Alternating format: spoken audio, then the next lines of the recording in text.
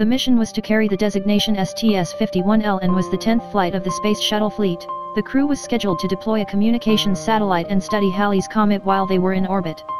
Unfortunately, the failure of the two redundant O-ring seals in a joint in the Space Shuttle's right solid rocket booster, the spacecraft disintegrated over the Atlantic Ocean, off the coast of Cape Canaveral, Florida, at 11:39 a.m. The Challenger disaster was a fatal accident in the United States space program that occurred on January 28, 1986, and it broke apart 73 seconds into its flight, killing all 7 crew members abroad. In March 1986, the remains of the astronauts were found in the debris of the crew cabin.